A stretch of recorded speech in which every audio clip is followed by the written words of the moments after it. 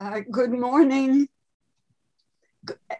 early good morning in New York, and even earlier going west.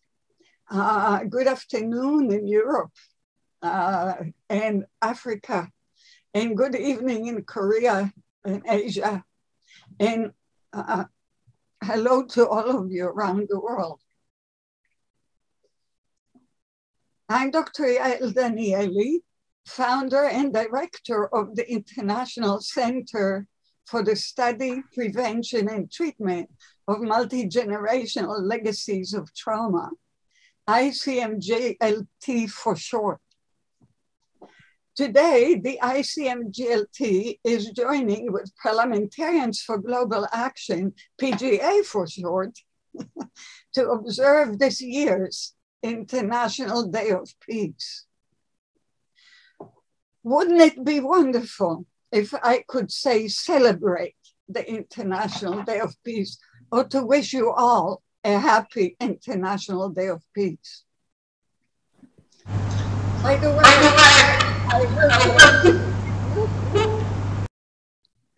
I wrote this last night before I heard Putin's speech. But humanity is forcing us once again to have to envision a just peace that is a peace that will affirm the rights of victims of the crime of aggression. And today, and those of us who are involved in promoting the criminalizing aggression know that aggression often indeed is the context for all other atrocity crimes. Because if we don't seek just peace, individuals, families, societies, nations, and the international community will continue to live with the pain and terror of open, unhealed wounds that will fester lifelong, not only in the directly affected generations, but in generations to come. From a perspective of a psychologist, a trauma specialist, and a victimologist who has dedicated much effort to articulating reparative justice, rights of victims of any atrocity crime, be it genocide, crimes against humanity, war crimes, or the crime of aggression, which is our focus today. These rights have been cumulatively enshrined since 1985, most progressively by the International Criminal Court. As the title of today's webinar implies, there must be affirmed and fulfilled for a genuine, just peace to be realized. Today, a first of a series, we will hear about and by some victims of and experts on the crime of aggression. Each will speak for about 8 minutes. This will be followed by a brief discussion among them, after which we will open the floor to a dialogue with the audience. After last words by the presenters, the co-moderators will conclude the webinar. Again, before I introduce our first presenter, I want to share with you the urgency of our work. President Putin made sure of that, to give a speech like he did on the International Day of Peace. Our first presenter is Dr. Ethan Hee-seok Shin. Ethan is a lecturer at the Catholic University of Korea, at the Republic of Korea. He is a researcher at the Institute of Legal Studies, Yonsei University, and a legal analyst at Transitional Justice Working Group, which is a Seoul-based human rights NGO. Ethan, the screen is yours. Thank you, Dr. Danieli and Parliamentarians for Global Action for organizing today's event. I will be making a presentation today about Japan's past aggression, crimes against peace, and how it has affected how it has resulted in other atrocity crimes, as Dr. Danieli just mentioned, including in particular, the sexual crimes during World War II. So just to give a good short overcap of the events, Japan, as you know, first invaded Manchuria in 1931 and continued to wage the Pacific War until 1945.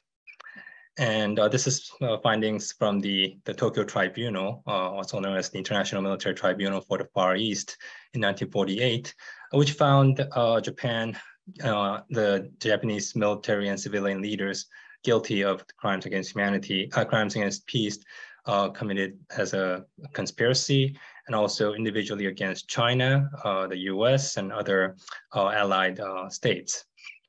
And the judgment of not only the Tokyo Tribunal, but other allied war crimes courts were affirmed in the San Francisco Peace Treaty, which Japan also is a signatory. Now, there's one issue that was not addressed in the Tokyo Tribunal, and that is the Japan's earlier annexation of Korea in 1910. This set of affairs actually started somewhere in 1904 during the Russo-Japanese War, during which Japan basically placed most of Korea under military occupation. And there were arguments at the time that this Japanese action was actually a violation of the Korean neutrality. As you know, during World War I, this became an issue when Germany also violated neutral Belgium and Luxembourg. Also, interestingly, the treaties that were concluded after the war, which resulted in Japan's annexation of Korea, were also deemed to be problematic for some various legal issues even at the time, at contemporaries. And this issue was very controversial, to say the least, even after Japan's defeat in World War II and Korea's liberation afterwards. And it took almost 20 years for the two countries to normalize their relations. And when they did, they actually had to leave this part somewhat ambiguous, basically agree to disagree, because Japan basically argued that the annexation was legal, whereas the Koreans believed that it was illegal, even under international law at the time. Fast forward 50 years, and in 1985, the Japanese Prime Minister at the time actually made this admission that the colonial rule and aggression resulted in great sufferings to the peoples colonized and also occupied. However, in a more recent the statement by the then Prime Minister Abe Shinzo in 2013, Japan actually tried to make the claim that what happened during not with the Korean annexation, but with the Japanese involvement in World War II, that there was no definition of aggression under international law at the time.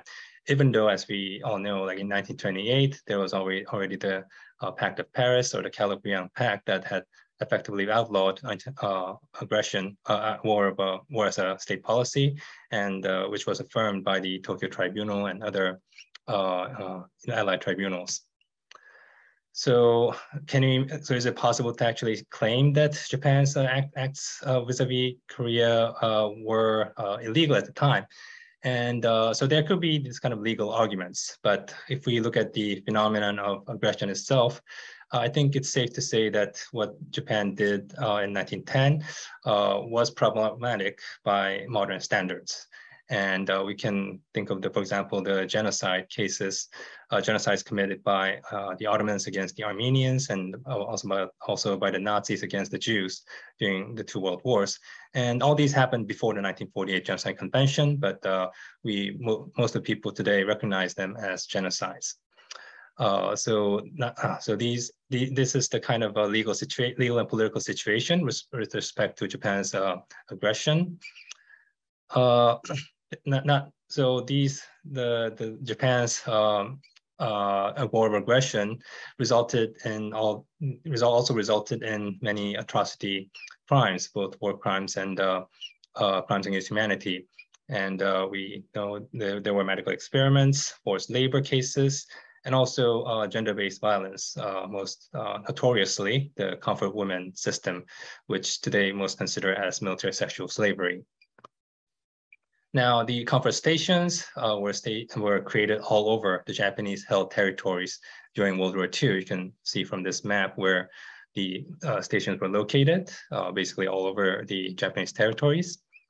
And the nationality of the victims were actually they came from most of the countries that Japan occupied or held as colonies during the war.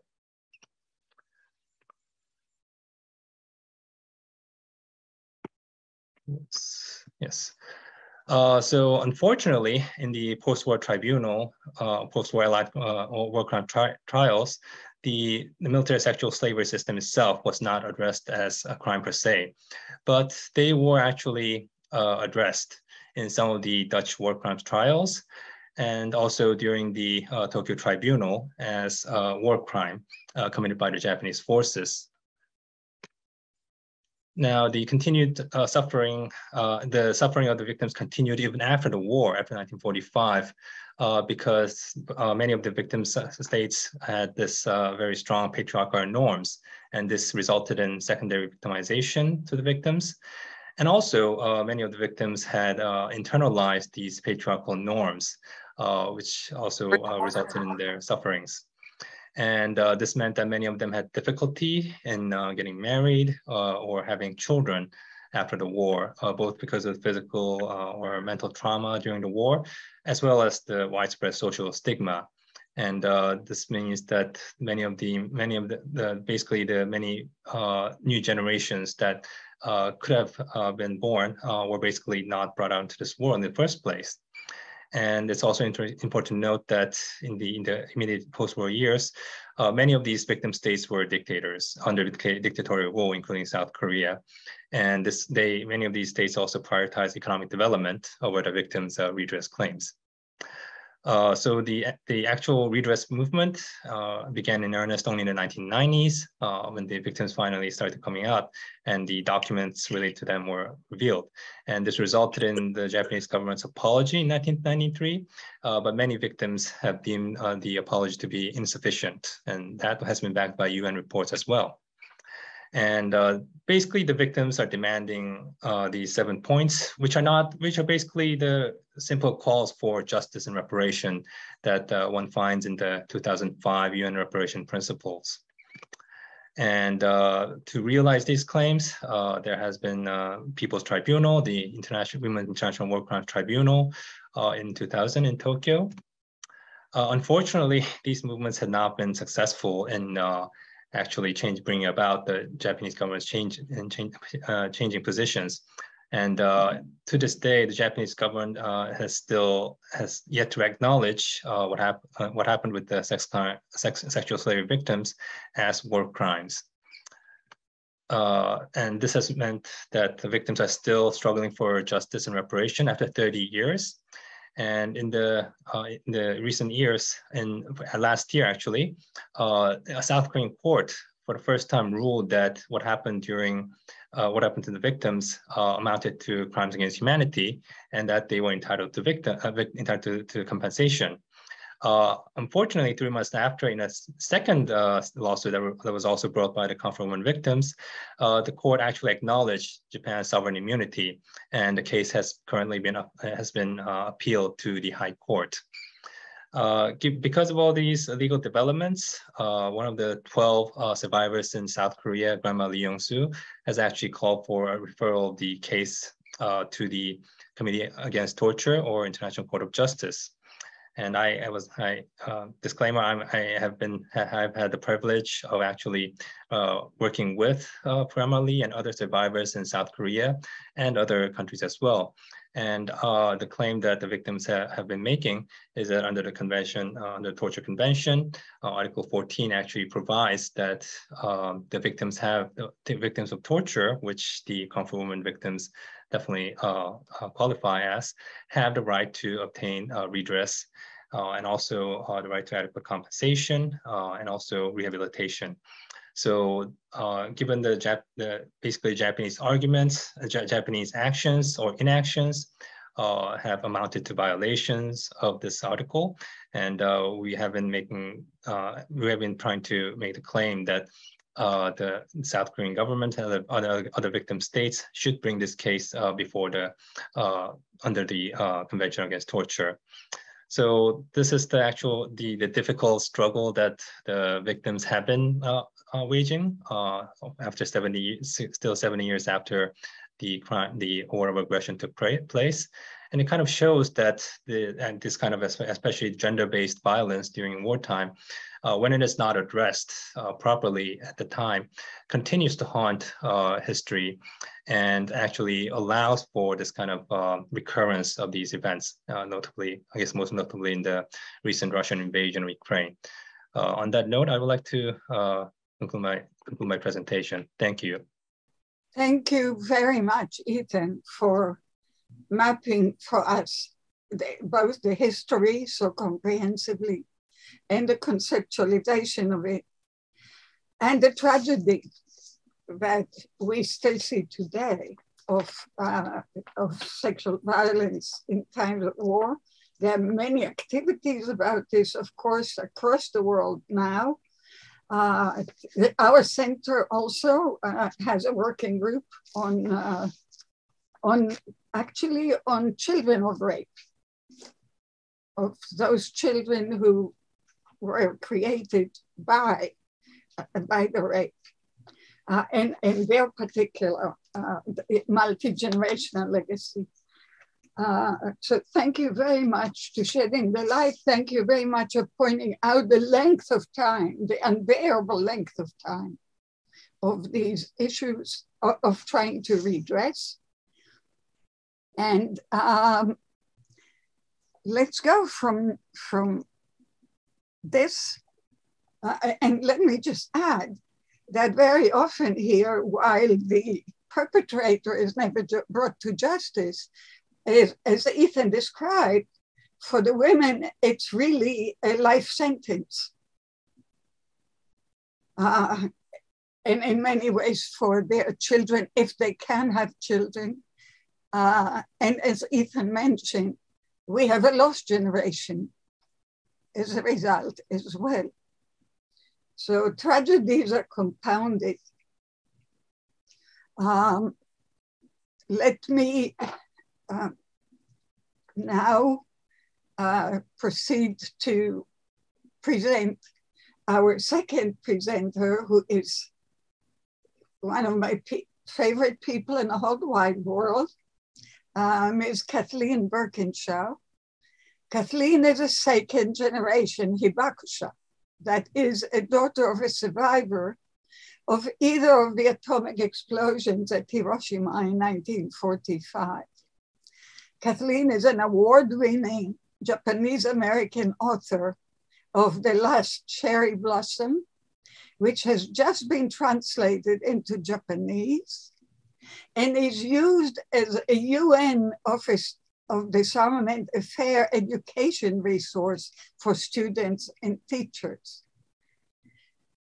Our center has the honor of having Kathleen as on our advisory council.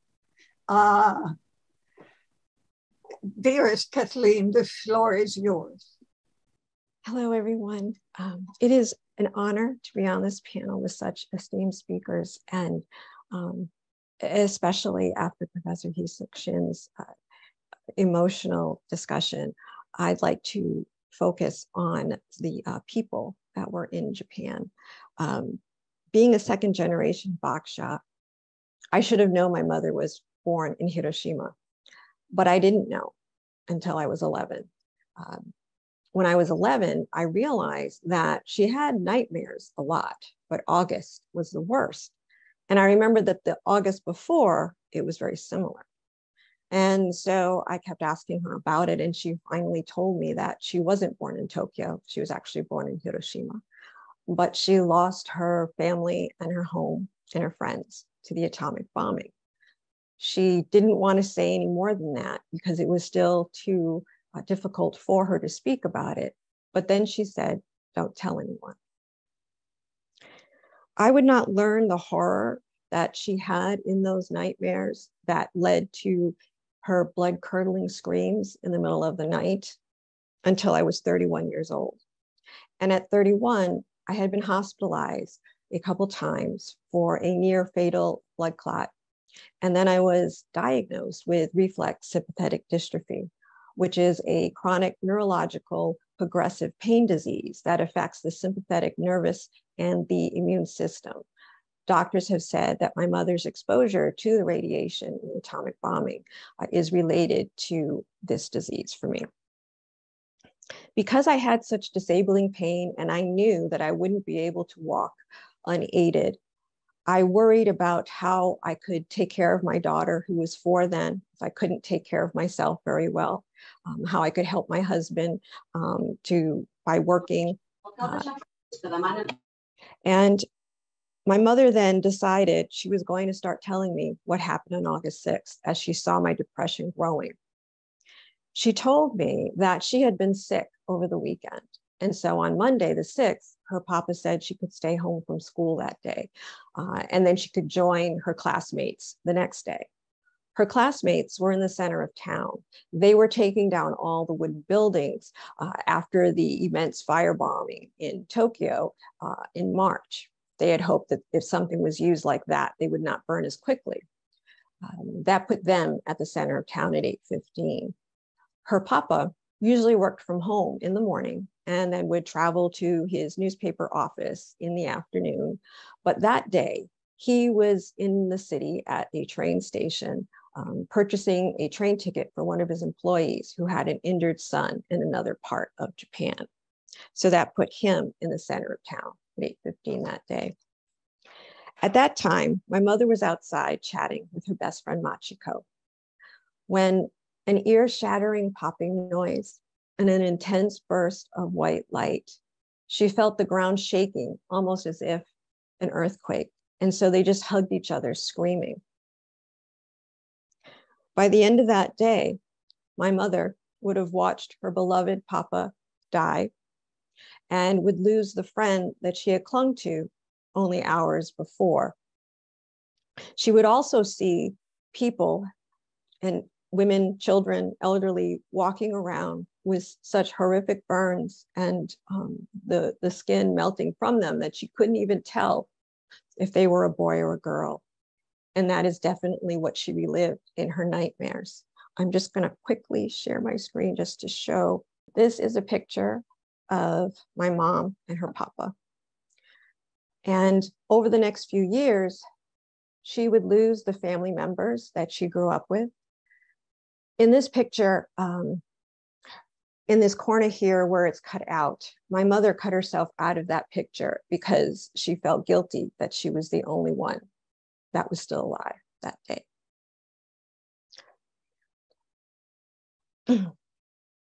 She was 12 years old. She was too young to really understand why it was all happening, but yet old enough to never forget those images and really had the nightmares up until she passed away in 2015 at the age of 82. And at the point when she was telling me about these memories for the first time, she also said that she had planned to commit suicide because all that she loved was taken away from her in the atomic bombing. But she was so glad that she didn't because she now had me and my daughter to love. She also said that I had the same blood flowing through my veins and that I would also find my own new way. She never said much more about August 6th until my daughter was in 7th grade. My daughter came home so upset. She had overheard some students talking about that cool mushroom cloud. And she asked if I would go speak to them about the people under the cloud that day, like her grandma. So when I asked my mom, I wasn't sure if she would really say yes because she was so private about it, but she did want me to talk about it. And she said that the students in the class would be about the same age she was when the bomb was dropped, and that they might relate to her better. And also, she knew that every one of them was going to be a voter someday, and that they would know that nuclear weapons should never be used again. And when I spoke to those students, I really wanted to give them an idea of what the culture was like, the daily life, what the political mindset was at that time in Japan.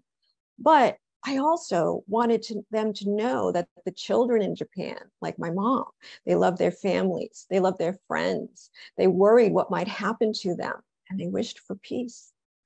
And these were all the same things that the Allied children were thinking and wishing. I wanted them to know what actually happened to the ordinary citizens in Japan, that even though Hiroshima was a big military port, by the time of 1945, there were mostly women and children and elderly there, with a few soldiers left. I've had the privilege of speaking with thousands of students all over the world, and I have found they have told me the one thing that really makes them want to take action is a story of that 12-year-old little girl in Hiroshima, and how easily it could be one of them. And I feel that in order for disarmament treaties and for the statistics to really matter, they have to make a connection to those people under the clouds that day. And no matter how many leaders may come and go, and how much technology might change, that need for human connection through our stories, through emotions, that's timeless. Future voters need to know about the lives shattered, the homes, the loved ones lost, and the lifetime of the physical and emotional scars.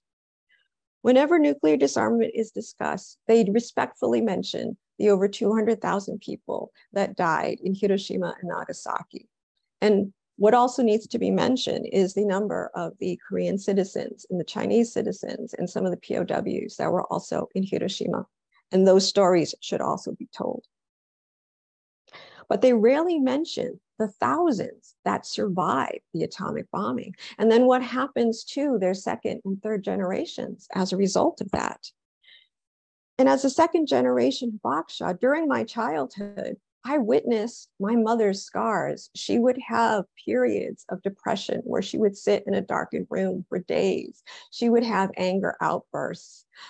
She had a lot of survivor guilt, and she was afraid of certain things that I didn't understand. And before I was 11, I had no clue why she was doing that.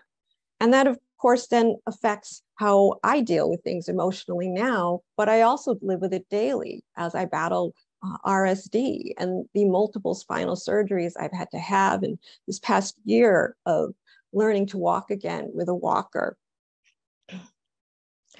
So from all of this, I also want to say, though, my mother, even though she lost so much, she never lost her ability to love. And I remember when I showed her the publishing contract, and she took it and she placed it next to her favorite photo of her and her papa. And she turned to me and she said, I never understood why I was still alive after I lost so many loved ones in the atomic bombing. But now I know. I couldn't tell my story, but I had you, and you could tell it for me. She was the bravest person I will ever know. And I'm so honored that she entrusted myself and my daughter with her memories, with her heart. But yet, as brave as she was in so many areas, she never felt that she really had a voice to talk about what happened to her in the atomic bombing, because she felt that people would not be able to separate her from the Axis power of Japan and what the military and the leaders had done during the war. And unfortunately, she did experience that a lot when she first moved to the United States. So I hope that now she can see that I'm so proud to be her voice, and that her love that she had for me emboldens me to continue to keep speaking through my pain, through my disability, telling her story. And I hope that when I speak to students, talking to them about the humanity, or when they read The Last Cherry Blossom, that I somehow can plant a small seed of empathy in their hearts that will continue to bloom throughout their life. And I also hope that by joining with associations such as ICMGLT and PGA, that I can also work with entities such as May Peace Prevail on Earth or Global Alliance for Sustainable Peace and Prosperity. I hope, and it's very difficult now to say that because I wrote this before this morning, that we could ensure that there would be no more victims of nuclear weapons. And I pray that that will continue to be true. Thank you. Thank you. Thank you very much, Kathleen. And thank you so much for having shared with us your experience, which is unique and is enlightening, because it tells us what does it mean to survive such an atrocity as the one that your mother suffered, and how that has intergenerational, multi-generational legacies. But we are so grateful that you decided to share this with us.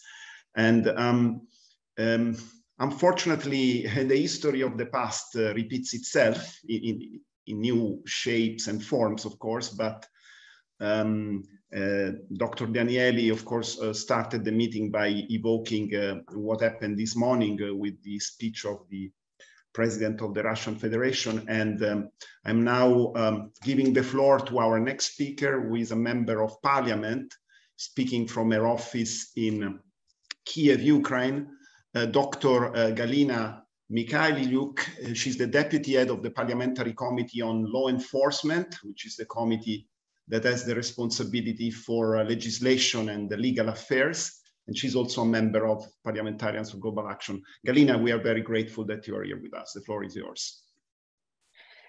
Esteemed members of Parliamentarians for Global Actions Network, distinguished colleagues, first and foremost, allow me to take this opportunity to express my immense gratitude to our trusted partners for solidarity with Ukraine in our struggle for freedom and democratic values. From the bottom of my heart, I thank everyone who assists our people in every possible way, and every small thing, no matter how significant it may seem, could save life here in Ukraine. We are all keenly aware that on 24th of February 2022, Russia launched a full-scale war against Ukraine using ground forces, aircraft, missile systems, shelling Ukrainian cities and killing civilians, including children. We could not even imagine that the price of our Ukrainian aspirations for freedom and democracy in Europe would be so high.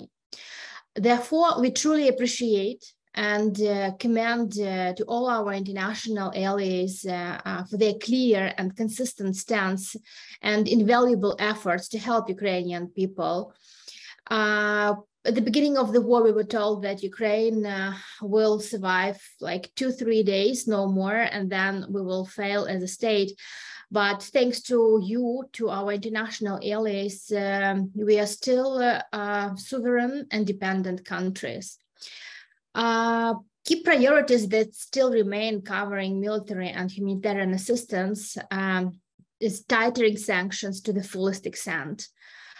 Today, just 2 hours ago, we had the plenary session here in the Parliament of Ukraine, and the Ministry of Finance presented us our reality in Ukraine and what is the prognosis for the next year. And he told that Russian economy suffered only 6% this year of GDP within the sanctions that were provided. So sanctions are actually appear to be too soft, while Ukrainian GDP has already lost 35%, and till the end of the year, the prognosis is minus 45% of GDP compared to the 6% of the Russian one. For Ukraine, time is of utmost importance. We must promptly cut off all possible resources which enable Kremlin to continue the war. Moreover, Ukraine is deeply grateful for the large amounts of material and financial assistance, for the support to our army, to Ukraine armed forces, to our heroes. And due to the high pressure and efficient NATO standards weapons that we have received, we've managed to counterbalance Russian numerical superiority. And we've managed to have our successful counter operation last week in the area of Kharkiv region. We also feel gratitude to the genuine solidarity and practical aid of foreign partners for those who are responsible in bringing to justice those responsible for the barbaric war and war crimes and crimes against humanity that are committed here in Ukraine. On Saturday, we will mark 7 months of Russia's attacking peaceful cities, towns, and villages across Ukraine, across our country, including apartment blocks, hospitals, maternity houses, schools, kindergartens, churches, and cultural cities. And I should say that civilian population, as every single day, is constantly and mercilessly shelled and bombed as a result of indiscriminate and premeditated attacks. Russia used cluster munitions, phosphorus, and vacuum bombs, other weapons prohibited by international humanitarian law. It's a common practice for Russians. That's why monitoring evidences of their actions indicates the gravity and the scale of Russian blatant violations of international law. Of course, as a state liable on the international level as well as individual level for those involved in planning, ordering, executing all these military operations. If Russia will not be held accountable for these appalling war crimes against Ukrainian people, it risks undermining the credibility of international law and rule-based order altogether. So actually currently the overwhelming evidences of more than 33,000 of identified war crimes, including genocide. Since August 12, Ukrainian armed forces regained over 9,000 square kilometers in the course of counteroffensive in the east part of our country. And in the areas freed from Russian control, there have been numerous accounts of deliberate killings of civilians, their feet and hands bound, summary executions, torture, rape, sexual assault, mass graves found, new mass graves actually found recently in Kharkiv region. The siege attacks preventing humanitarian convoys from entering Ukrainian cities have been used to starve civilians into surrender or to force them to flee as refugees. Russia has done this to more than 1.2 million Ukrainian citizens. So we have 1.2 million Ukrainian citizens actually in deportation to Russian Federation. Furthermore, articles published by state-owned press agencies advocate genocide, and they call for the elimination of Ukrainians and the reformation of the country order in a different identity. So this is quite obvious that all the systematic legal actions constituting war crimes and crimes against humanity, this is a planned Russian military policy. It's not just a decision of mid-level commanders. So there is a little international precedent in recent decades for putting captured soldiers on trial for war crimes. Nevertheless, the advantage of holding a trial now, rather than at the end of the war, is that we have nowadays access to fresh evidence, including eyewitness testimonies, and we can bolster a case. So that is why Ukrainian war differs from all previous ones, that our prosecutors, our police, Our law enforcement agencies in total, they do their best to collect evidences, to write down all the important documents that can be used as evidences in international tribunal or international criminal court. So we are not waiting till the end of the war, we do it right now. And Ukrainian authorities act upon primary responsibility to investigate and prosecute violations of international law committed here in Ukraine. I should say that given the scale of atrocities and all the challenge for our authorities alone to store, preserve, and hold all the evidences during the war times, only domestic prosecution is not enough. That's why cooperation with the United Nations Human Rights Council, with International Criminal Court, and various non-governmental organizations that are working to collect this evidence of war crimes in Ukraine is absolutely crucial. In this context, the role of Eurojust as the Hague-based EU agency for criminal justice cooperation seems to be instrumental. And actually, my committee, in June, we had a business trip to The Hague, where we had meetings in the Eurojust, International Criminal Court, in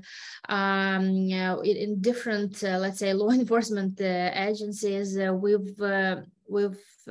We have now tight cooperation with International Criminal Court, and we've already managed to adopt in the Parliament a number of draft laws that were actually drafted together with International Criminal Court, so we could give them, we as legislators, we could give them possibility to help our prosecutors and law enforcement agencies to collect evidences and to work together, so we would make sure that our legislative base is on the same page as we do have it in The Hague.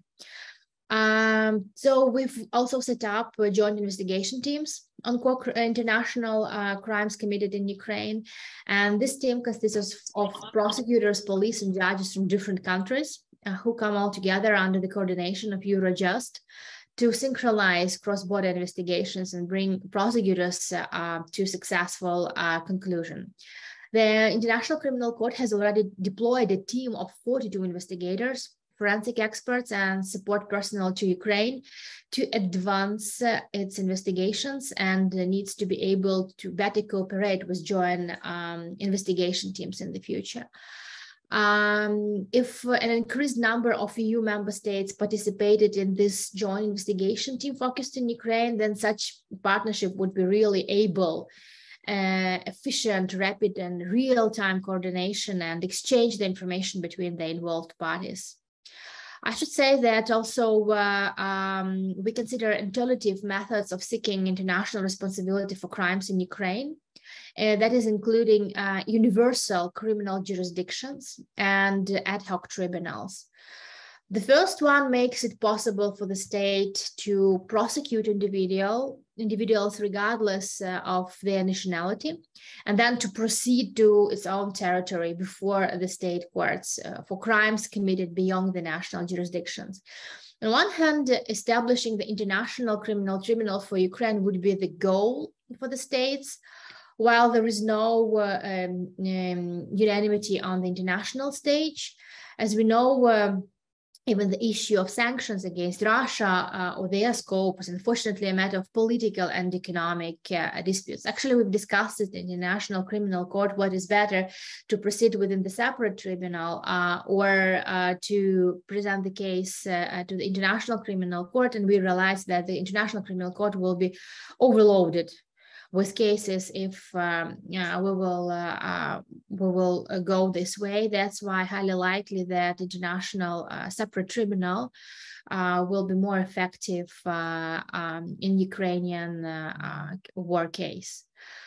The world also needs to understand that aggressively enforced sanctions have the potential to hammer the Russian war machine, and that the fail and fiasco in Ukraine has already exposed the deficiencies of Moscow efforts to build a first-rate military.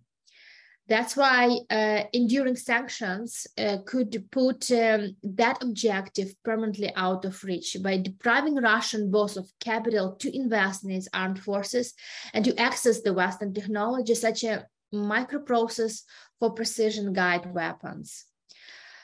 Another important factor that I need to mention is bringing to justice those responsible for war crimes is direct engagement of global institutions.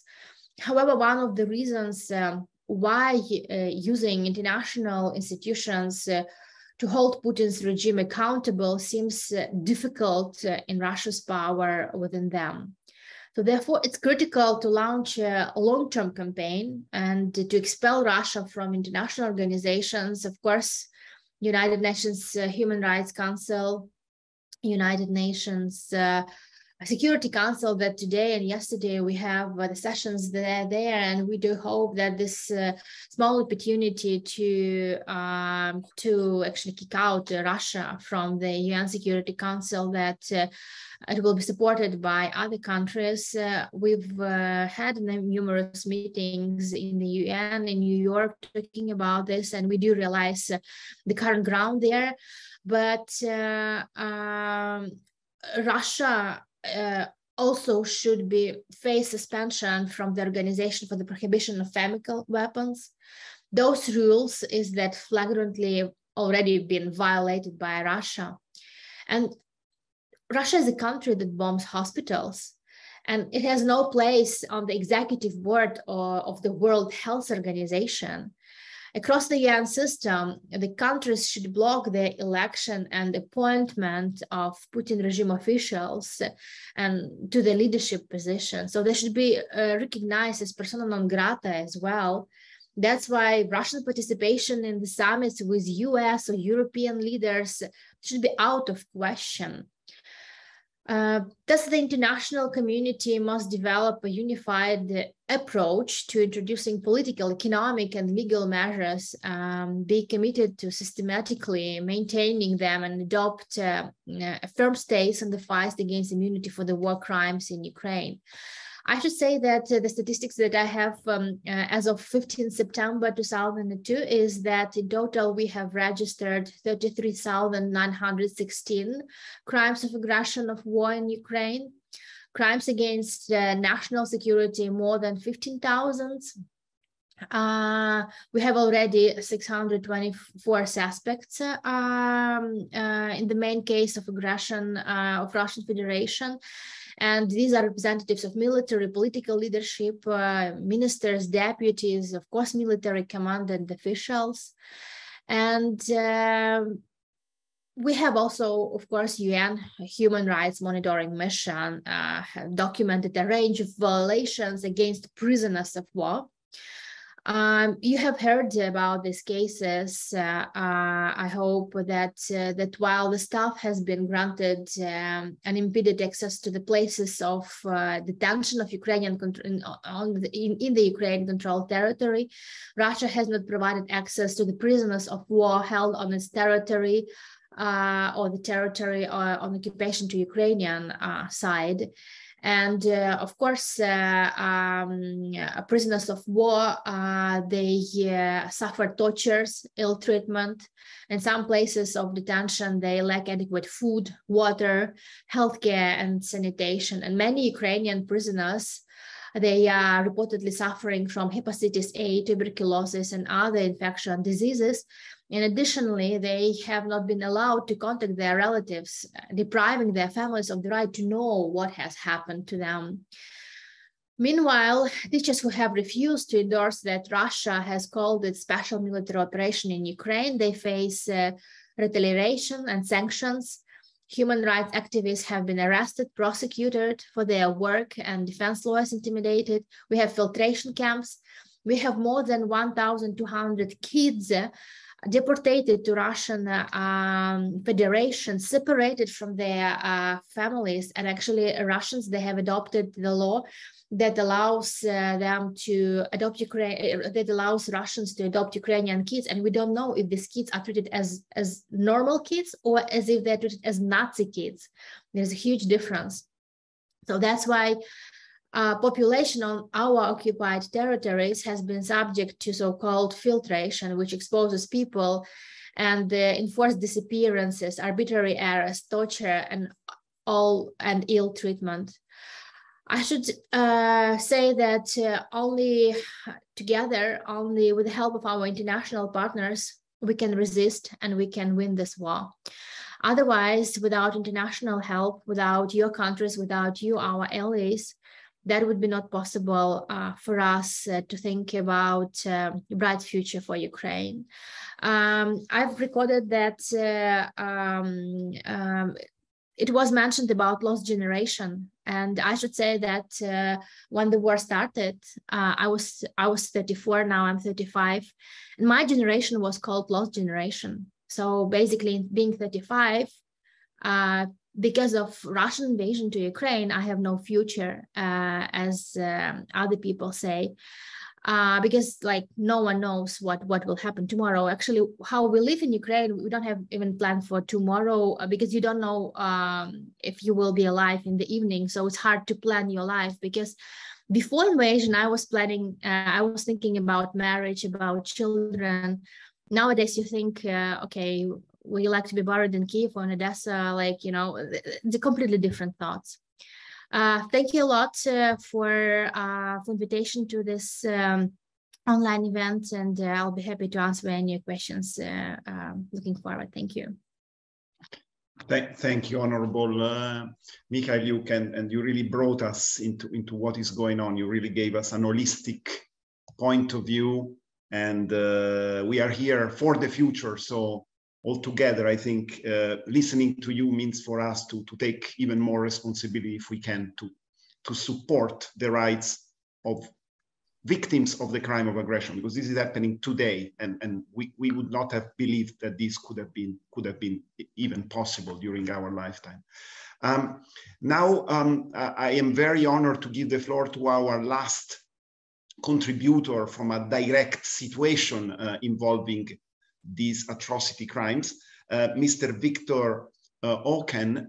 He is the founder and executive director of the African Youth Initiative Network, and is based in Uganda.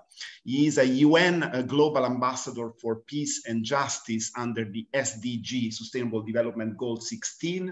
He is a global advisor on gender, forced displacement and protections of the UNHCR, the Office of the High Commissioner for Human Rights, and he's also in the Advisory Council of the ICMGLT, our co-sponsor. Victor, please take the floor. Before we begin, Victor, remember this? Yeah, yes. Oh wow. Okay. This is actually the event in Kampala where Victor and I met. Yes. First time. There was a football game for the victims. Yeah. all the ICC folks. Yes. With the kids. So I just wanted to surprise you and warm me away further. Thank you. And you did a good job. You really surprised me so much. Thank you so much for the memory. If you're here, this is waiting for you when you get to New York.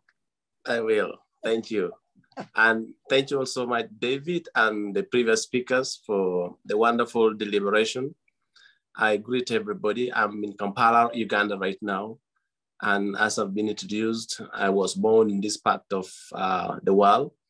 And I grew up in Uganda. I happen to be one of the survivors of conflict, the long years of conflict that took forever in my country. But also, having been born in war zone, I was born in the camp. I was raised in the camp. I spent my first 20 years as a human being. I spent in the active violent conflict where abductions were on daily basis, and also killings, leave alone the displacement. I was one of the millions of people who were displaced for not 2 years, not for 3 years, but for 20 years. So to me, war is pretty much what I grew up witnessing on a daily basis. The life of movement, the life of migration, the life of displacement is the life I grew up experiencing entirely. But also, most importantly, along the way, of course, at some point as a human being, you reach a point where you are sick and tired of your own suffering. And you would want to be able to change the life you're living to a better life. And in that context, the question that we ask ourselves is, how can we transform our trauma, our pain, and our suffering into an opportunity for leadership that brings about peace, that speaks for justice, that demands for accountability? And that was the motivation that drove us to get up from where we are, from our own suffering. We never had any hope. When I had my sister from Ukraine spoke about and said, she was 34 when war started, and now she's 35. And, you know, with the reality that you don't know what you're going to do the next day, this is a very lost environment that you may not have so much to do. This is the environment I grew up in. This is the life I survived for over 20 years. And then I became an active player in my own fate. Of course, at some point, as young as I was tired and afraid of being abducted and recruited as a child soldier. And I was 13 years old when I started my first peace club in the camp, primarily to challenge the child soldiers recruitment, which was being done by the rebels of the Lord Resistance Army, and the government of Uganda too were doing recruitment of children as auxiliary forces to fight alongside the government troops. So these are realities that we grew up witnessing and we grew up struggling to get away from. Relating to today, the victims' rights to truth, the victims' right to justice, and international mechanisms that exist, how can we use those pillars, those platforms to make peace and justice a reality, not just academic paper documents or policies or frameworks or conventions, but how can we transform that into an opportunity and so that it's a reality?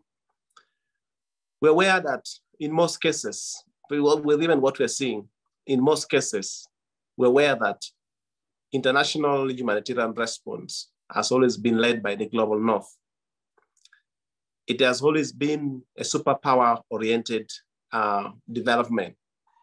And to the point that it's always made it very difficult for people, especially from places like from Africa, to find yourself. What can you do where?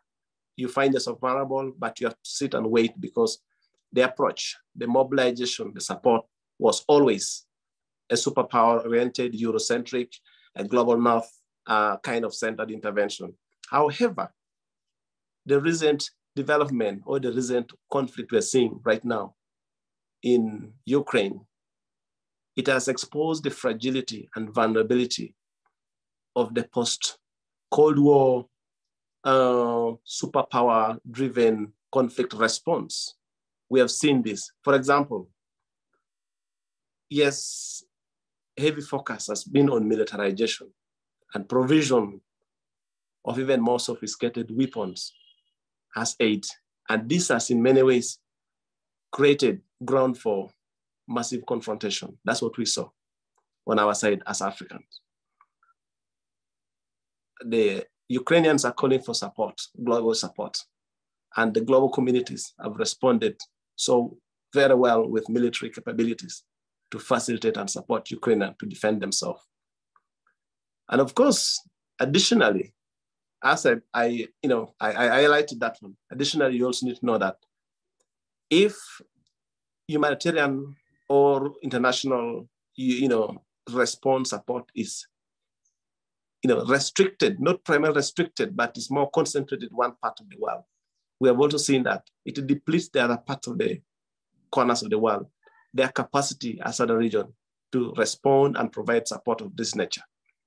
But of course, in a way, the experience that we have sometimes far away from us may be necessary, may be needed. I remember when war started in Ukraine, and then around April, we were contacted, my organization was contacted by expert psychologists and psychiatrists who are working to support victims and survivors of war, especially women of sexual violence and children who are displaced in the current war in Ukraine were contacted. If INET, my organization that has been working in this part of the world, of course, unfortunately, they contacted knowing that the skills that existed on working with women who are sexually abused, the skill that exists working with children who are separated, children who witnessed their parents killed or died during war, this skill has unfortunately been deeper in Africa. So when they contacted, they said, yes, we have expert psychologists and psychiatrists here in Europe, in America, who are doing a fantastic job, but most of them do not have experience working in a practical conflict zone. So that's why they called us. They acted, they asked us, they requested us to provide any kind of support.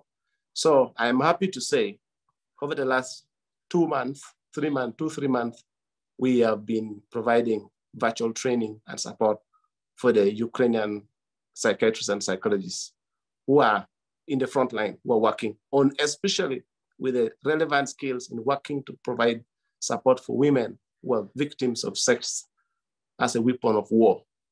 The children, we have had stories where children, 2 children in one family, where both parents are fighting on both sides of the conflict. And these kids feel so torn apart. They're wondering, their father is fighting on the Ukrainian side, their mother is fighting on the Russian side, and they're fighting against each other. And then they're saying, what do we do in this kind of situation? Because there was never a moment that we needed our parents more than now, but they have all picked up the gun to fight against each other. And these are the expression from the kids in conflict.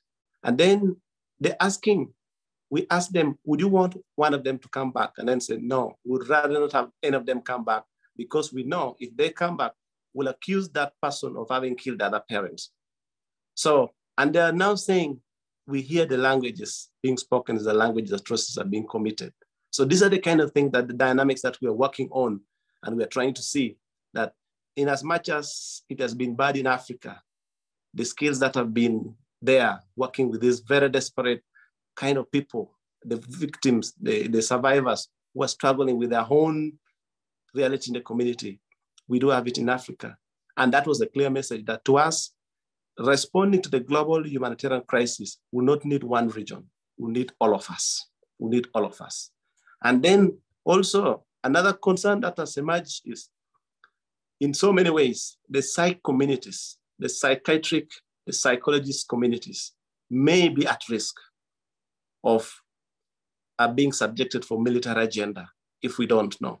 So the question is, how do we work towards maintaining the integrity of psych communities, the psychiatrists and psychologists, so that we don't legitimize war, but we stand to speak the truth? Because we have realized that circumstances in other countries, not only in Europe, but also in other parts of Africa, where they are being called to validate, to detect if the persons arrested is telling the truth or telling the lies. And their judgment, their statement is final, determines whether that person lives or not. Lastly, we had to come up with a comprehensive agenda as my organization, as INET in Africa, because we now know that our skills in Africa is needed in the global South. Because as we have always taken support and skills in the global South, in the global North, we also need to see what can we do to support our brothers and sisters in the global North. And that's why we are saying that this is an opportunity for global solidarity, global collaboration. And to that extent, we came up with how do we mobilize experts from the global South, from Africa. We've been doing this from South Africa, from Uganda, from Ethiopia, from even Argentina, from India, other places. And we're trying to say, can we provide a pro bono mental health support, a pro bono psychosocial support training experience for our brothers and sisters who are doing in the front line in Europe in the current situation?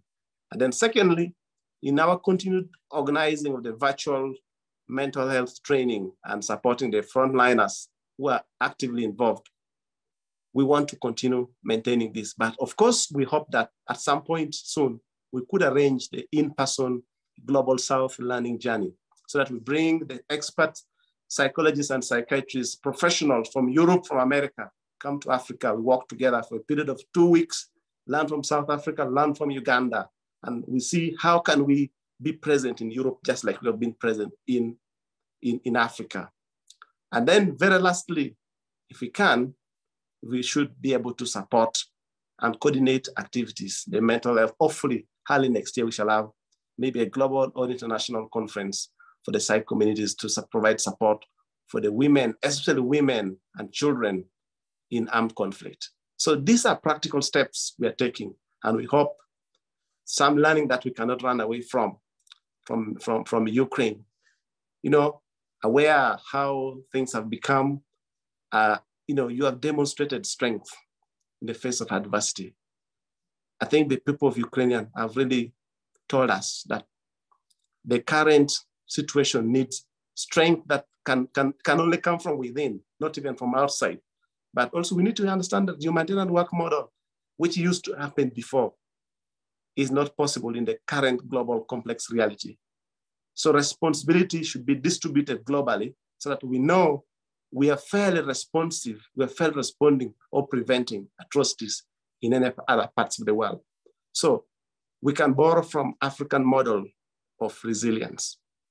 We can learn from the Asian model of where development is rooted in people's culture and in their own people. And we can also understand and appreciate the Europe and Americans or the global North historical response in humanitarian situation. We need to understand the fragility that comes with militarizing the already poor, angry, and weakened population. How much would that do in terms of supporting global peace agenda? I thank you very much. And I hope from where we can start developing a strategy and see how we can work together. And we are giving our best part as Africans. We cannot deliver military aid, but we can deliver our resilient skills. We have seen in Africa where war criminals even turned up to become presidents, and we still got along. So that kind of resilience is what can we do now for the sake of protecting the life of the people who have suffered for so long. And I think this is what we can provide and the advice I can give to my friends and colleagues all over the world. Thank you so much. Thank you, Victor. And thank you for emphasizing the crucial importance of the mental health professions. In this, actually, the center is involved with Ukraine mental health professionals. We actively are involved in training, in advising, so that would be good to do. And your idea of capitalizing on the human resources of Africa. When you say no resources, you have amazing human resources. When you're talking about the amazing human resources and capitalizing on them, not only Africa, but the South in general, you're breaking into an open door, I'm sure with PGA also. And your invitation to have a conference that is grand. If you wish, we can start it with a series of online conferences and then culminate it as a in-person meeting. But this is absolutely doable. And I think we're all anxious to, in fact, do that, to get together to do good. So this is a brilliant idea. Thank you so much. And thank you for focusing on the struggle for the good and for resilience and for the opportunity. And David, if you want to add anything, please. Thank you, Yael. And our last speaker is not the last. It's going to be a starting point for all of us. Professor Dr. Klaus Kress is the special advisor to the ICC prosecutor on the crime of aggression and was one of the main drafters of the definition of the crime of aggression itself, which is found in the Kampala, Victor, the Kampala amendments to the Rome Statute. So everything goes back to your wonderful country. Professor Kress is also directing a very important center at the University of Cologne, which is the Institute of International Peace and Security Law, and is a professor of German and international criminal law at Cologne University. Professor Kress, the floor is yours. Thank you very much. Thank you, first of all, Dr. Danieli, dear Yael, whom I have seen and admired for a number of decades of dedicated work in support of victims. And I also wish to thank you, and through you, David, PGA. You have been and you remain a critical voice, a critically important voice on the way of our discussions about international criminal justice. And as we know today, it is still an unfinished discussion. That we come together today could not be more timely. It could not be more urgent in view, in particular, of the recent announcements by the Russian president. And let me say at the outset how privileged I feel that you are with us, Honorable Deputy from the Ukraine. I have listened to every single word you said with the greatest attention, the greatest affection, and the greatest admiration. I also wish to thank all those who have spoken before me, and they have spoken much more powerfully than I can, because they have spoken with the unique authority of people suffering and have given us their accounts of past egregious crimes and of those catastrophic events that we are currently witnessing in the Ukraine. I can only speak, and I emphasize this, with much less authority on certain legal aspects, legal policy aspects, but aspects which nevertheless may also be of some importance in our joint endeavors. But let me perhaps add one personal word, especially to you, Madam Deputy. We have accepted a mother and a daughter from Ukraine in our house right after the beginning of the war as refugees. A wonderful little daughter of 6 years. I felt like I am an old father, but I felt as a young father when I took Diana to school in Germany. And she's learning the German language since she is in school in a rapid speed, which is, again, a source of daily admiration for me. I'm saying this because apart or in addition to my legal studies, we are through those two, Ivana and Diana, a little closer to you and your people. We can follow her calling, speaking with her husband who is back in Ukraine every day, informing us about the bombs falling upon the country every day and every night.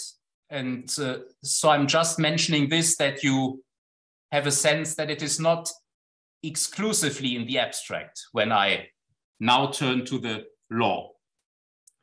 And as the organizers have very appropriately chosen to focus on the crime of aggression today, not of course belittling for a second war crimes, crimes against humanity and all the others, but for a very good reason, they have chosen to focus on the crime of aggression. I will devote my few observations to this crime.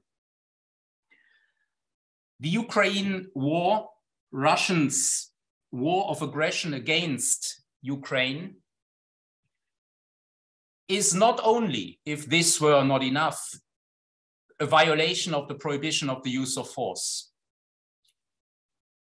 I think it is hard to recall a case where the prohibition of the use of force that the International Court of Justice has called a cornerstone of the United Nations Charter has been violated in such a manner in terms of intensity and purpose. So in that sense, it is difficult to think of a precedent despite a number, and we all know those, most regrettable violations of the prohibition of the use of force in the past. It's not the first one, unfortunately.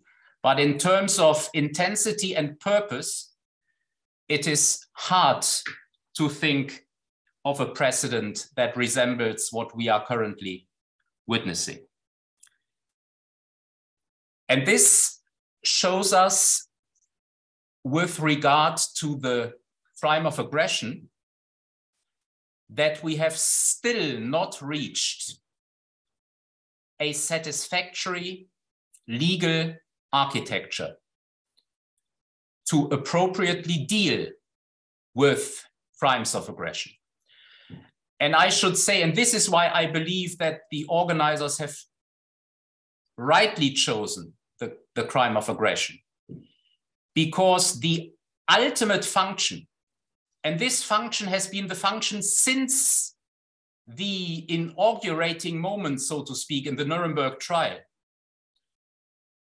And I'm saying this as a citizen of Germany, whose nationals so rightly were the objects of those historic investigations and prosecution. But from the outset, the crime of aggression, it was called crimes against peace at the time. And just allow me for a second to remind you where this term has come from. The term has been invented by a Soviet international lawyer, Aaron Trainin. It's hard to believe and to mention this at present. But from the outset, the idea of criminalizing aggression was to devote or to vest the international community with an instrument to strengthen the prohibition of the use of force and to give recognition to the victims. And this purpose has probably, since the entry into force of the United Nations Charter with the prohibition of the force, never been as important as today.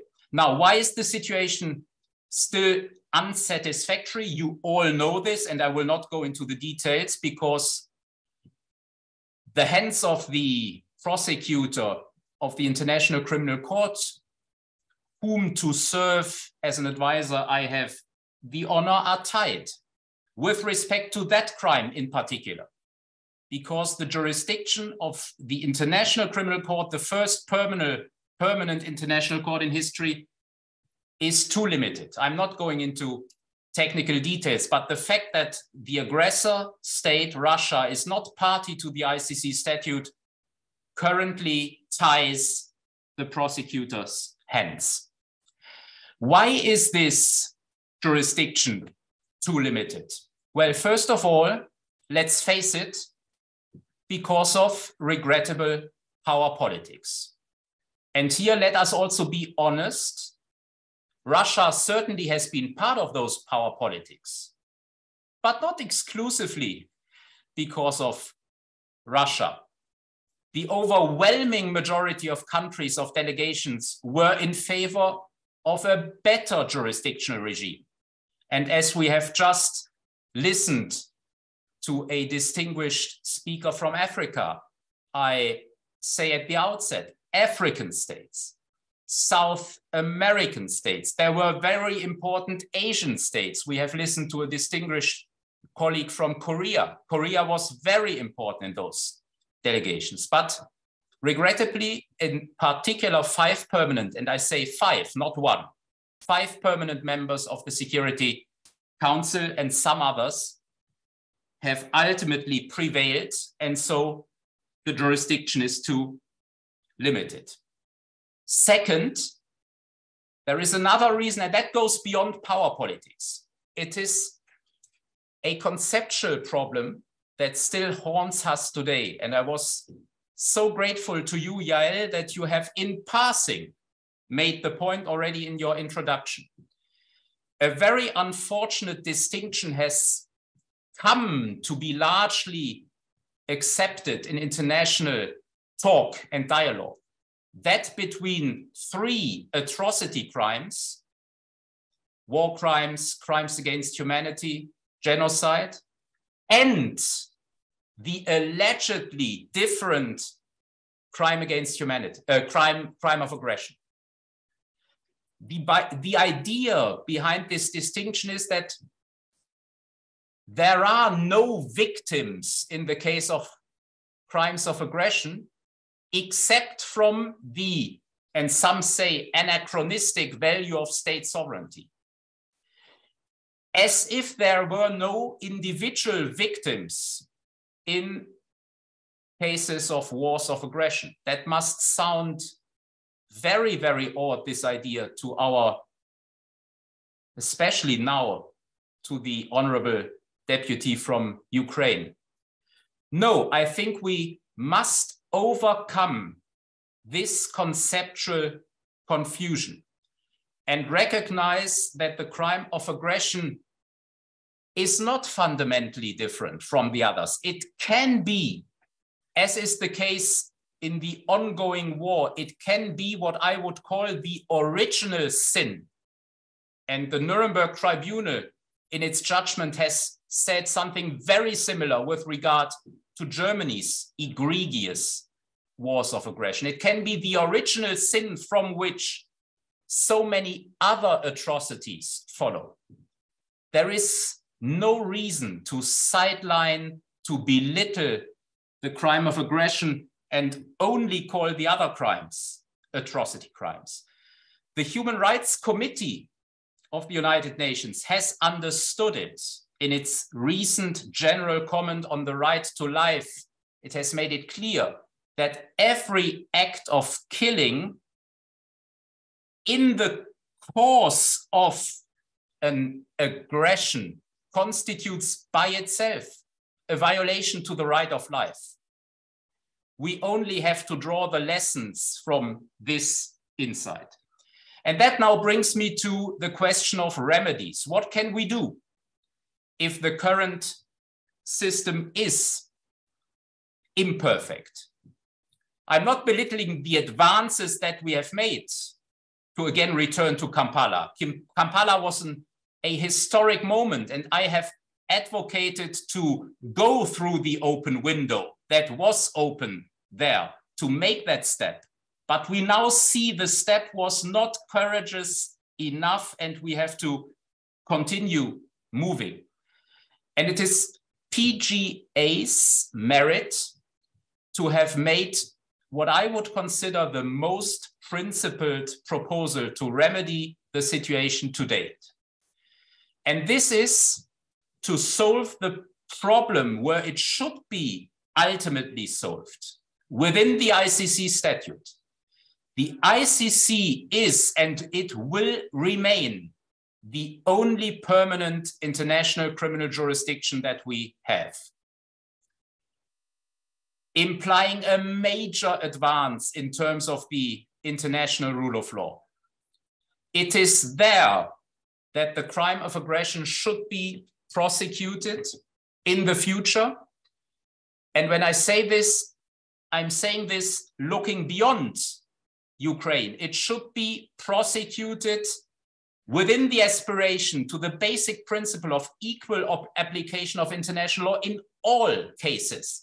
Or even more importantly, it should send the message out in every corner of the world not to commit crimes of aggression in the future. That's the most benign purpose of the ICC. And what the PGA's proposal to amend the ICC statute and to do away with the current jurisdictional restraints achieves is just that, to vest this jurisdiction with a better jurisdictional basis. And I would humbly call to all states, including those who have been restrictive in the past. One can always learn and do better. Now, to appreciate this moment of existential threat, first of all to the Ukraine and its people, but also, as it has been said, to the international legal order, and to try to do better. Everybody knows it would be a demanding venture. Everybody who has taken part in the negotiations on the ICC will know that it's demanding to change and to improve. But we have proven repeatedly it's possible to do it. And we, I think, need those crystallizing moments for a new momentum.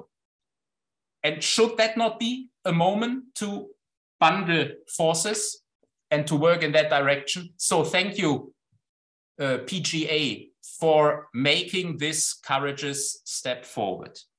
I wish to add one word, because I know that it is important to Ukraine and the Ukrainians, and I completely understand it. This realization of PGA's proposal will need time. Let's be realistic. An amendment of the ICC statute is not something that can be achieved overnight. But the Ukraine, in my view, rightly demands a message now about not only war crimes, crimes against humanity, but also the crime of aggression. And this is the background for the Ukrainian proposal to establish, and the Honorable Deputy has mentioned it, as part of the comprehensive package that Ukraine has been presenting in the recent past, the establishment of a special tribunal. And if this proposal is understood as part of a more lasting solution that PGA has submitted, as an element of transition, in a way similar to the ICTY and the ICTR that have helped paving the way to the establishment of the ICC, then I think the proposal made by the Ukraine is not only, and that's good already, good for the immediate and legitimate demands of the Ukrainians, but also for the international legal order itself. So in that sense, I also wish to pay tribute to Ukrainians' initiatives in that respect. And I'm very pleased that the Committee of Ministers of the European Council has just last Friday noted this proposal, and I quote, with interest. And I'm sure that the President of the Ukraine will today add to what so many representatives of the Ukraine have been saying in recent days. So let me conclude with two sentences. We all, I think, admire the Ukrainian people for their exemplary braveness since many months now. But I think it's not enough to admire. We have to take action, and the world needs to stay steadfastly in their support, in its support with the Ukraine under this existential threat. And we are all, I think, under a moral duty to do what we can to strengthen at this moment of deep crisis the international legal order. And once again, the co-organizers of this event have very rightly and appropriately chosen one, of course, one of many, but one very important element. They have helped us to focus on the crime of aggression, a crime which is undoubtedly an international crime under existent customary international law, but which still tends, for many reasons, not benign, to be sidelined and to be neglected until these days. This should change. Thank you very much. Thank you. Thank you, Klaus. You really covered the entire spectrum that we wanted to cover through your intervention, and even more, and even more.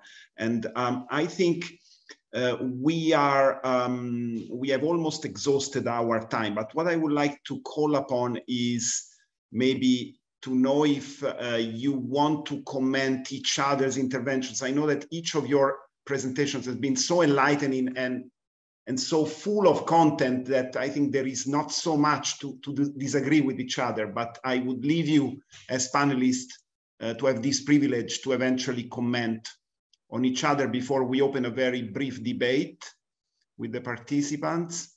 I see nobody asking for the floor. And I think if I can say one thing, I see the rights of the victims are the right to know the truth, to access to justice, to apply for reparations, have guarantees of non-repetition, receive any sort of possible satisfaction.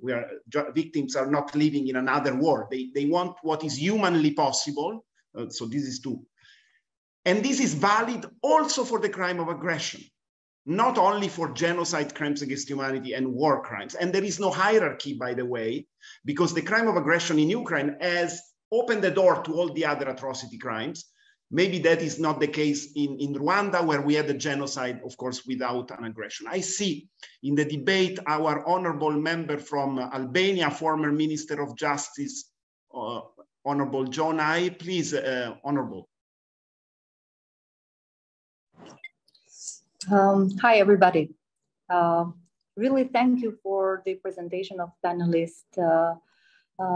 Really, they were very interesting. And of course, some of the issues that we have heard, of course, that we have faced or addressed in different ways in our national policies or legislation, or when we have ratified international conventions. But really, I was very interested to discuss on, especially on the victims' rights. Of course, that we know very well that how important has to be recognized, especially the victims of war crimes, but what it is in the end of the day. And I've heard really with a lot of emotion, Kathleen presentation, because we know very well that recognizing the war crimes and the victims of war crimes, it's one thing. But on the other side, we as members of parliaments, as politicians, we have to find the way how to address better that not just only being recognized, but even how that we can offer protection to the victims' war crimes. And of course that Albania has this kind of histories about war crimes. But what we have seen even in our region, there are a lot of cases and issues, and might be even some joint initiatives to see that how the services that could be offered to the war crimes, even nowadays, even in Ukraine case, we have Bosnia and Herzegovina, we have Kosovo. So we have to understand how we can address better that these victims could have the services, especially on the access to justice. And despite that we have had different policies on the access of justice, we know very well that even in Albanian legislation, the rights are separated in different legal frameworks, such as our criminal, such as our, as I mentioned, legal aid, or some part are in social services. But why not having something that is a unified package, just only for the rights, for protecting the rights of the victims of war crimes? And of course, there are a lot of other social and economic issues and rights that are related with what the victims of war crimes deserves. So this is my interventions. I have seen even in Albania legislation that even for the other victims, for domestic violence, juveniles, different other target groups, we have some separated pieces of legislation everywhere. But instead, we need to have such as a unified, and why not? Especially for having that, such as a from PJA, for having a unified legislation that, of course, I know very well, and really, because I know very well how powerful is to have and to take joint initiatives, especially by the politicians all over the world. Thanks a lot and congratulations, and really thank you for all the presentation of the panelists. Thank you. Thank you, Honorable. And your question included partly the answer, because as you suggested, a legislative initiative in your own country, Albania, as well as in other countries, were needed to affirm the rights of the victims. And maybe Yael wants to further elaborate on the aspects of psychosocial support. One thing that is unique to the crime of aggression vis-a-vis the other crimes is that it covers the people who are not protected persons under international humanitarian law. So while war crimes victims are civilians, are those hors de combat, outside the combat, in the crime of aggression, also the soldiers who are sent to die at war for no good reason, in violation of the law, as Professor Kress explained to us, also they are victims. So this helps us expand the class of the victims to also the foot soldiers, those who are sent to die in the name of an illegal despot, and those who die on the other side. Unfortunately, the Ukrainian victims of the war on the army side are not victims of war crimes, because it's lawful to kill them, regretfully, under international humanitarian law. But it's a crime it's part of the crime of aggression when they die. It's a result of the crime of aggression, and they should be considered victims of the crime of aggression. I see here in the list yes, go ahead, Yael. I would actually like to comment on that. Yeah. Indeed, in one of our commenter, Harold Kudler, in the chat, indeed is pointing out what the center is built on, which is the multidisciplinarity of everything we are talking about. And that is, of course, already scientizing things, because the truth is that we are speaking about different ways of formulating victimization and different ways of responding to it. So yes, the psychosocial aspect is extremely important. But Honorable, please let me thank you.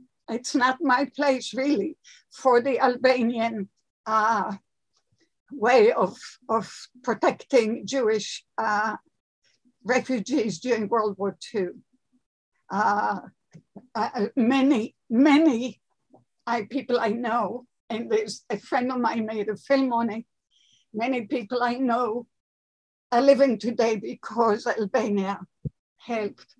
So I'm very pleased to be able to thank you in public for that and to put it on record.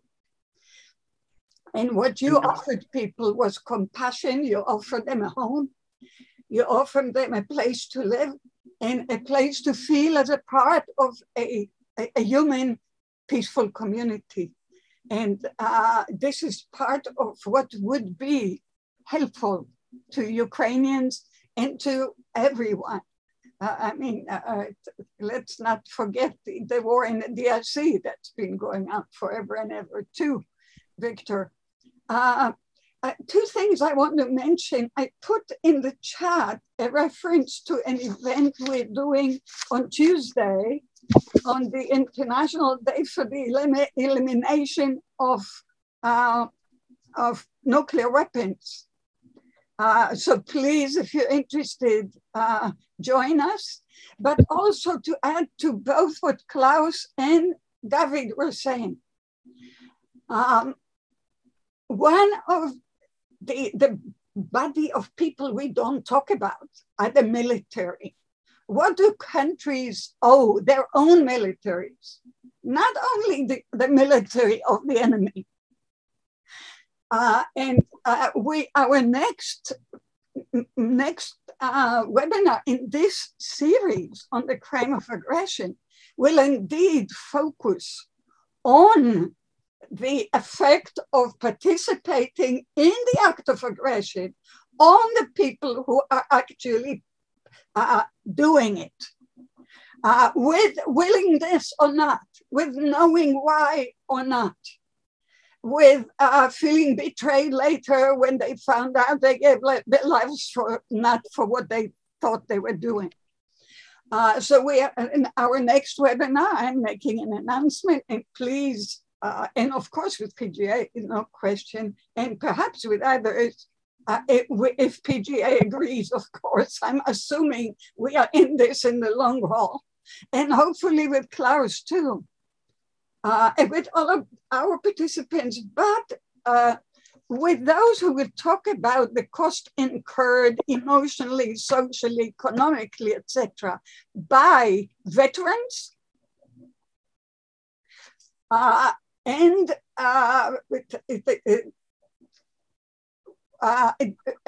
and we will have also as participants veterans organizations such as Veterans for Peace. So I wanted to announce that because the whole map of the crime of aggression is not only against a country or a government. The map, the human map of the crime of aggression is huge, and we must attend to it.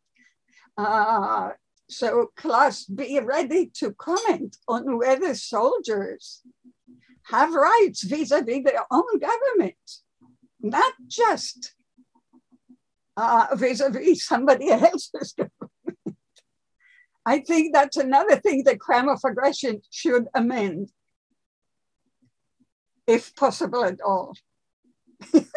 So let's go on. David, the floor is yours again. Yes, I saw one comment that was withdrawn because Professor Traham highlighted in the chat that there are other ongoing wars of aggression and immense suffering that they are producing also on the soldiers, not only on the civilians, of course. And I think what I would like to do, as we exhausted our time, maybe to ask a final word from our panelists, if they feel like saying something. If I can comment on Klaus' presentation, just to say that the proposal of PGA to eliminate from the ICC statute those clauses that are blocking the jurisdiction of the court on Ukraine and on future crimes of aggressions committed in similar circumstances, we found out that a lot of our interlocutors were very supportive of the idea. Yet nobody among the state delegations to the Assembly of the State Parties, there are 123, nobody took it and tabled it. So that's the real, negative news that I need to report to you. So I don't know if Albania, who is in the Security Council, or one other country who is represented today. I see the honorable members of the parliament from Malawi, from Seychelles, from other countries. We need to work together on this. For some reason in the European Union, one permanent member of the Security Council might have blocked all the others. That's a presumption that I have. I have no evidence of this, so I hope to be wrong, but that's the impression we received when the European Parliament tried to add the crime of aggression to the Eurojust regulation, enlisting all the atrocity crimes, and it was blocked by the chair of the EU at that time, which was France. And I think, and it was done in the corridor, so we have no record to prove that this happened. I think that we need really to work very hard with our governments, our countries, those who represent us, so that they can fix this mistake. In the meantime, as Professor Kress said, we need to support the request of Ukraine to create an international or internationalized forum in which to bring to justice those who are, in my view, self-incriminating themselves. Because how do I define the speech of today of President Putin? Self-incrimination. He's declaring his crimes to the world public. So I think it would be a very easy case to prove if that crime was justiciable. I see Honorable Mikhailiuk that wants to speak, and then Professor Kress. Honorable. Dear colleagues, dear ladies and gentlemen, as a final remark, I want to tell you that when the war started on 24th of February, 4:30 a.m., 5:30 a.m., I was in this room in my cabinet because urgently we called each other and we realized that we need to convene an urgent parliamentary meeting. And then 7 a.m. we voted for the military stance we are now in. As you see, like 7 months after, we are still working. We do our best for our country to win. Of course, Parliament has a different mode of work now, but we will do our best to go to the end, till the victory. We are not afraid of anything at this point. We are not afraid of nuclear threats. We've discussed it in the family, in the Parliament. If this will happen, it will be quick and it will be much easier, let's say, for us to survive than the tortures that unfortunately our kids, ladies and gentlemen, faced in Bucha, Izum, Irpin, and all other small cities that were under occupation of Ukraine. We do realize that our bravery is not enough, just bravery of Ukrainian soldiers, Ukrainian people, and our commitment from MPs and all the government that only with the help of international society we can win. But we as Ukrainians, we have no choice. We realize that, I do realize that my personal family, they will not pass filtration because of me.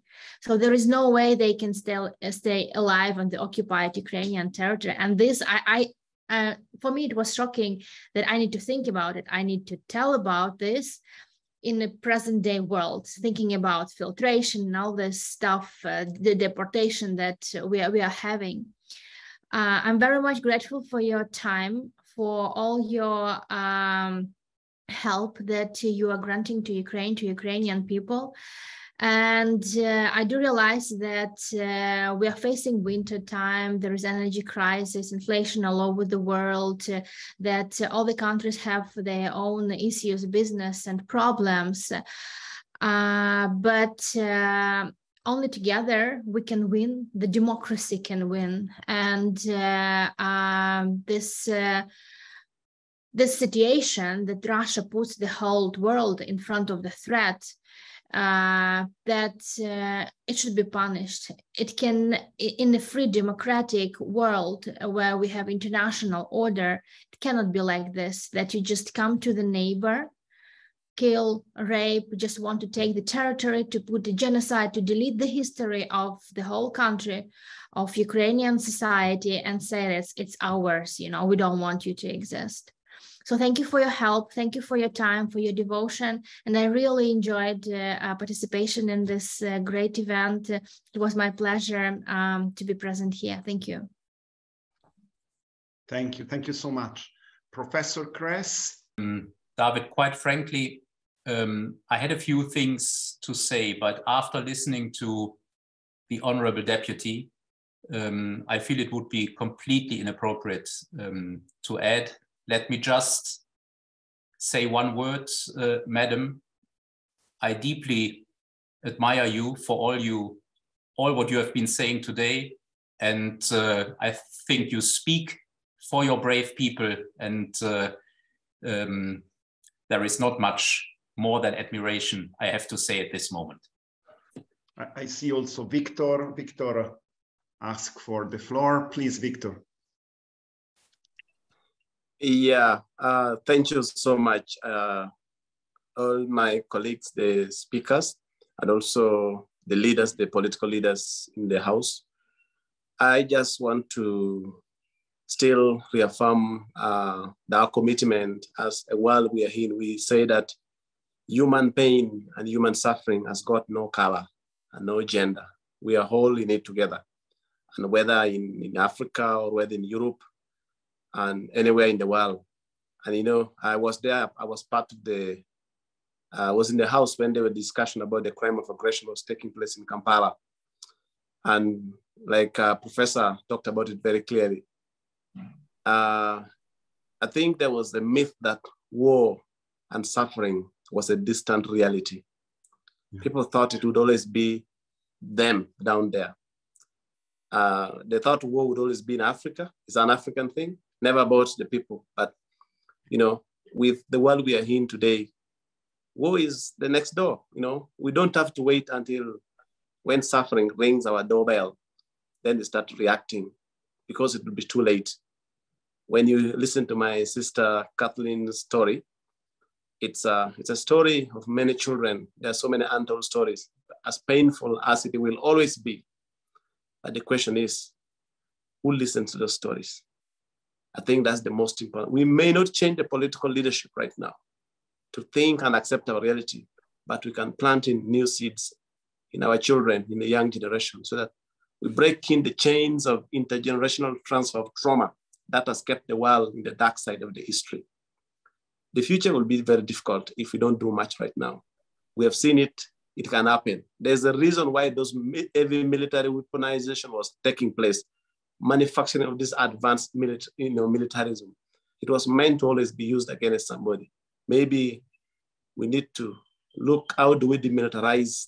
Most importantly, an area we can do, the psych and humanitarian community, so that we serve people, we help support the local and vulnerable population, and work towards empowering these young people. I think that would be an opportunity. We can break the chain and bring an end to this kind of suffering. Thank you so much. I know Africa is in the mix in all this. There's already a lot of competition. We have seen even Russian government officials, senior Russian government officials coming to Africa. European and American, they're also coming here. But I think, as said earlier on, we need to look down, where is Africa, where's the global South in the global affairs. Africa is missing, the voice is missing at the United Nations. We're talking about the superpower.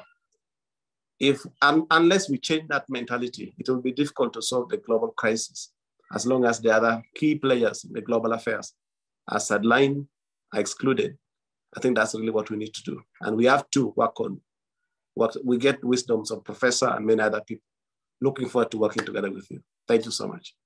Victor, your voice should also be heard by the Security Council to remember to include Africa in it, indeed.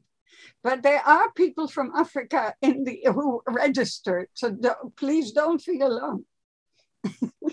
I think our honorable from Albania still wants to speak. Thank you. I don't want to be impolite and to take the floor 2 times, but just only to add something about the Security Council. Of course, that you know very well that Albania has been together with US on co-signing even for the resolution about Ukraine. And for everything that could be needed on our side as member of the parliaments, together with the Ministry of Foreign Affairs, I can have a discussion, and of course that making the push that is needed for this kind of decision or amendments that have to be done for aggression crimes. But on the other side, I want just only to add something, because the same initiative, it's even being discussed and in process in Parliamentary Assembly of the Council of Europe, since I'm member there. And of course that if you need something that we can share together, and I can share with you, I would be glad, everything that is needed in order to be in the same line with all international organisms. And why not even with Parliamentary Assembly of Council of Europe. Thanks a lot again. And very admiration for the colleague from Ukraine. And I hope that you can join the PGA Annual Forum and Consultative Assembly of Parliamentarians on the ICC and the rule of law. Because if you are available to come to Argentina in early November, you are in the speakers list after your today's intervention, in a very prominent position. So please remain in touch with us. And Yael, before that we close the meeting, I really want to say here that Parliamentarians of Global Action is deeply, deeply grateful, especially to Kathleen, Victor, of course, Galina and Ethan for their incredible experiences that they decided to share with us. Very different, but they show that what happened in the past, we haven't learned it today. So we need now to really unite our forces. And if we were having the Spanish language, we would have had a voice from Latin America for sure today, in addition to yours, because we have not learned the lessons of the history. And our children and our men and women are still dying out of illegal wars or crimes against humanity, war crimes and genocide. So I think there is a lot of work to be done. And we are very grateful for the partnership, Yael, with you. So I leave you the floor for the conclusion. Thank you, David. I thought I was going to give you the floor for the conclusion, but thank you. But you've been a gentleman again, which is a part of your wonderful presence in the world. Yes, I mean, I don't have much to say, and I don't have words to say how grateful I am for the work with PGA. David, we've been working together for 4 decades. I don't even remember. And it always leads to a step forward, which contributes to hope, which we so desperately need. Wait, Ethan, you want to say something? I see. Well, at any rate, Ethan was this. Just a comment. Was mentioning. Please say it out loud. You're not interrupting me. I'm interrupting me. Go ahead. Okay, thank you. Yeah, I just wanted to say that yeah, when the present war broke out earlier this year, I had a chance to speak with a Ukrainian student here, and she vividly told me that this invasion began in February 2014, not like this year, and that yeah, the world's failure to react perhaps more strongly as it should have done back then, as we were seeing the consequences of that that inaction. Yeah, just wanted to note that. Thank you. So you actually didn't interrupt me at all, because you are in line with what I'm saying and with what David was saying about learning from history. I mentioned before to the deputy that my mother went to the seminary of teachers in Lvov, and my parents fell in love in Kiev. So for me, these names and places are such an integral part of how I grew up and the stories I grew up on and my attachment to places around the world. And what you're saying, Ethan, is true always. It's always true. We always look back and say we failed. If we only could have done, if we only would have done, etc., etc. And this is where the pain, this is where multi-generational legacies of trauma happens and the wounds remain. What do I mean by multi-generational legacies of trauma or learning from history? What we are actually saying in our work is that the history is not just a series of dates and events. We actually live history. History is in us. And it hurts us when we don't emerge from it and transform it. So this is part of the mission of the center. I do want also to let people know, I would be wrong not to, that we have created the way to assess scientifically multi-generational legacies of trauma. So those of you around the world who are interested, we have it in many languages, including in Ukraine. In Ukrainian, Victor, we already have it in Kenya, Rwanda, but we're working to finalize the Swahili version. We have it in Russian. We have it, on and on and on. I believe, we even have it in Albanian because we studied Kosovo. So, so we even have the sciences to help us now to make better cases in the International Criminal Court. And Klaus, what touched me most deeply in your comments, and I mean, all of them did, as usual, but really the ICC is a normative ideal of what justice is.